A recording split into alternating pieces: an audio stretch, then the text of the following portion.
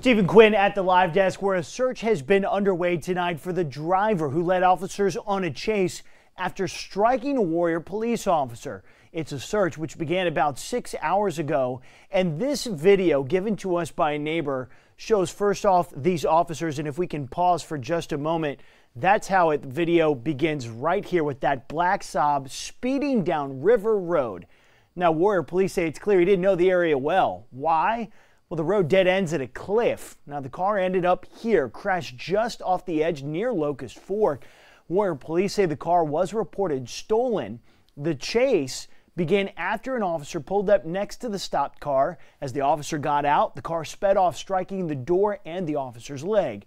Now, we are told that he is all right. Now, a handful of agencies armed with a helicopter, even K-9 teams, spent 5 hours looking for this driver. Warrior Police Chief Scott Prater says that the driver could likely be charged with attempted murder. Muriel? Stephen Quinn at the live